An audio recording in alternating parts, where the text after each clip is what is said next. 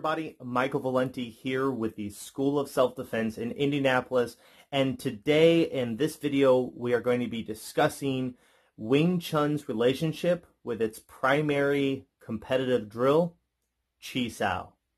Before we get started, if you're new to the channel, be sure to subscribe and show your support, and of course if you really like the video, hit that bell button so you get notifications for when I upload new videos, which we're going to be shooting for doing like at least once a week on this channel, at least for the time being. Of course, before I get too deep into the discussion of Chi Sao and Wing Chun, I want to first kind of talk about my relationship with Wing Chun so that you can understand where I'm coming from in this opinion that I'm going to share. So I originally got introduced to Wing Chun through another art. That when I was relatively young, I took up Bruce Lee's Jeet Kune Do. And as I went through the system, I eventually got certified as an instructor in that art, and that is the primary philosophy that I teach. It's the foundation for my entire school. Shortly after becoming certified as a Jeet Kune Do instructor, I became curious about Jeet Kune Do's roots. See, Jeet Kune Do originally started off as sort of a hybrid system of Wing Chun and eventually evolved into something very different. But I was curious about that initial origins, and I felt that if I learned a little bit of Wing Chun, it might give me more insight into the art that I was teaching. My initial goal was to study Wing Chun just academically. I thought, I'd learn the first couple forms, and then that would be enough for me to kind of get a taste for it and then go back to doing what I was doing. But much to my surprise is I really liked Wing Chun. That as I started to study it, I found that there was a lot of little details that I wasn't quite getting in the other martial arts that I was studying. So I continued to study. I just kept studying it because it kept being interesting. And after several years of studying Wing Chun, I got certified as an instructor in that art as well. And so now in my martial arts school, I have many classes that we teach, but I include Jeet Kune Do and a Wing Chun class, two different classes that you can take. So I teach both on the regular, and I have several students in both. So let's get into it. So first, for those of you who don't know what Chi Sao is a game that Wing Chun practitioners play. You really have to watch it to fully understand it, and really you have to play it to really understand it. But effectively, it is a hand-trapping game that we play that is intended to help us hone our close-range fighting skills in Wing Chun in general. That is what Chi Sao is. It is a game. So it is like playing chess or playing slap hands or any other game that you might play. It is a game. But the kind of reason why this video is being made is that I see a disturbing number of Wing Chun practitioners using Chi Sao as a replacement for sparring. I've even had people tell me online that Chi Sao is Wing Chun's version of sparring. That's a real dangerous thought, and that's why Wing Chun is getting in trouble, is that kind of mindset. Back in Ip Man's day, Wing Chun was called the king of the challenge match. And by that they meant that whenever someone stepped up to Wing Chun to challenge a Wing Chun practitioner in a fight, they would lose. That Wing Chun guys were really good at fighting.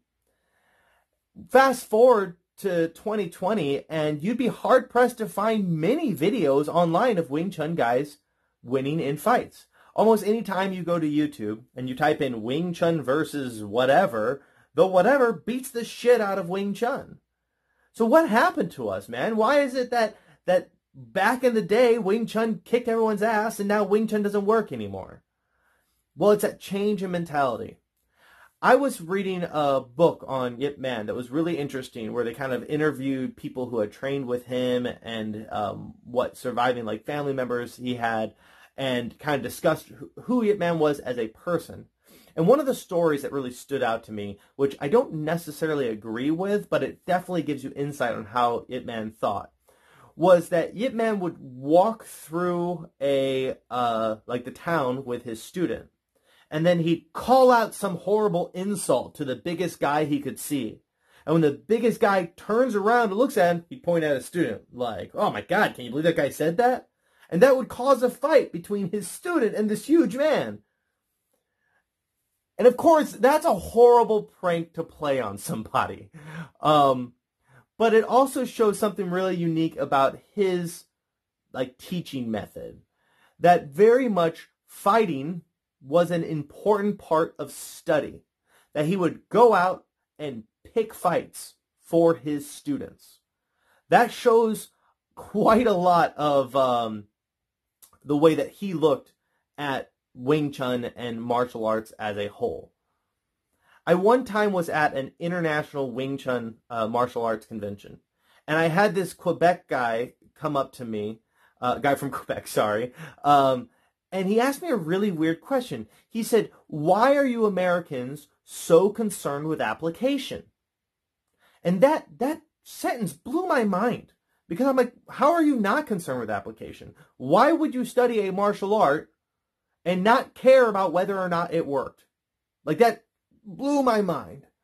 And we had a conversation about it, and I kind of joked about, the fact that Americans, we like to fight. But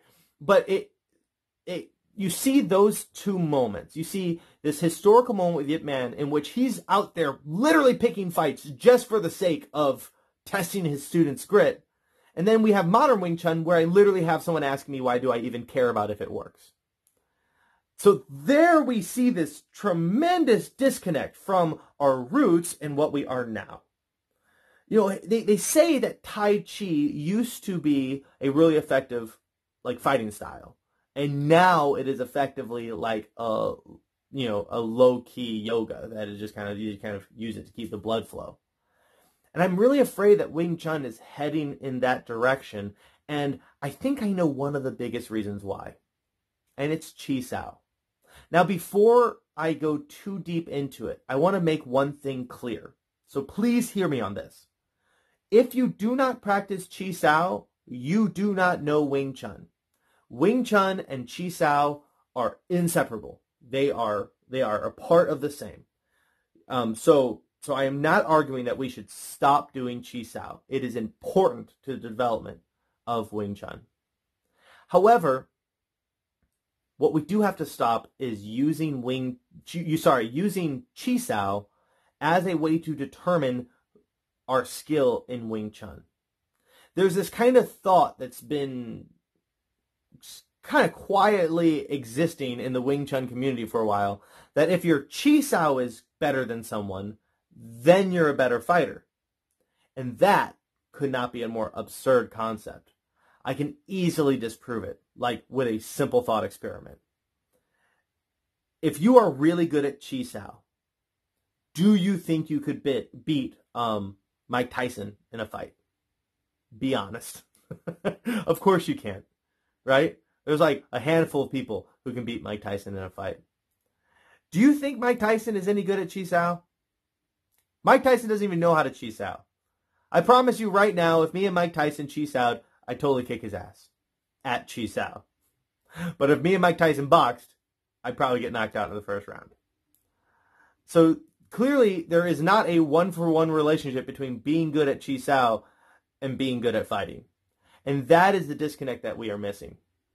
When we look at the days when Wing Chun was called the king of the challenge match, what we see is Wing Chun practitioners meeting up with people of other arts. Ooh, this is so crucial.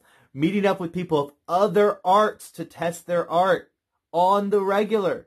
They would have to do it on rooftops because it was illegal and they would get in trouble if they got caught by the cops. But they would fight often and, most importantly, against other arts. Here's the thing. No matter what your reason for not sparring, the real reason is you're trying to protect your ego.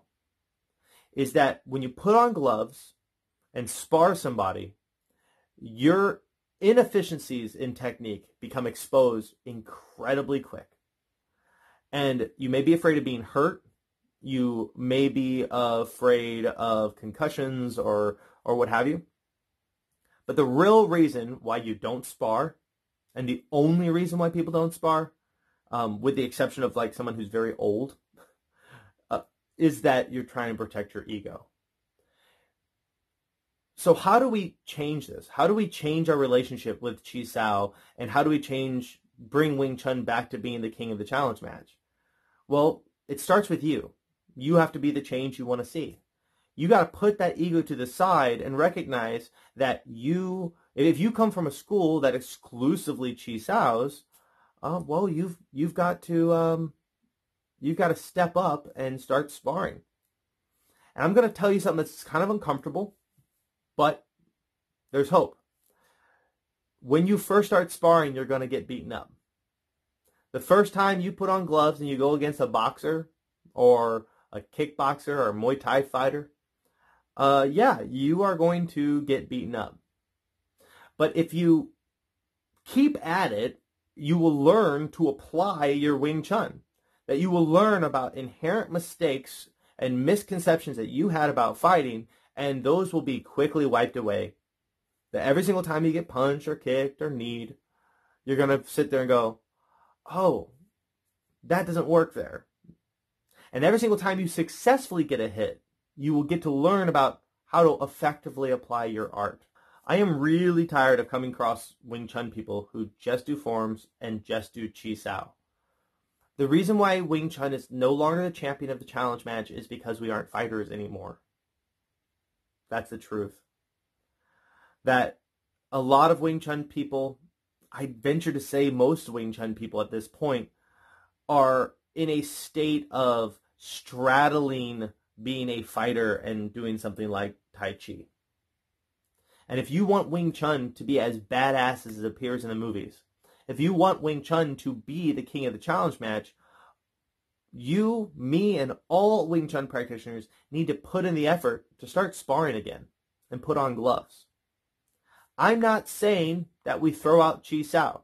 Chi Sao is an important developmental tool, but we need to stop viewing Chi Sao as a test of our skill. Just because someone can beat you in Chi Sao doesn't mean that they are a better fighter than you. The only way to see who's a better fighter is to put on some gloves and fight. For transparency's sake, I teach classes 6 days a week at my school, and we spar all 6 days. Literally every single day ends with an open mat that allows people to spar, and many times sparring is a required part of each class that you're in. So my ultimate conclusion is not that we should stop doing Chi Sao. It's simply that we need to spar far more often than we do Chi Sao, and put Chi Sao back where it belongs, as a game to help improve our skills, and not as the end goal of studying Wing Chun. Once again, if you like this kind of content, be sure to rate, comment, and subscribe, and don't forget to hit the bell button so you get notifications of when I put up new videos. Like I said, I'm hoping to do them about every week, so hopefully we can keep to that schedule. If you live in Indianapolis and you want to come study with me, all the information to do so is in the description box down below or on our website, theschoolofselfdefense.com. So until next time, everybody, I'm Michael Valenti with the School of Self-Defense. Fight on.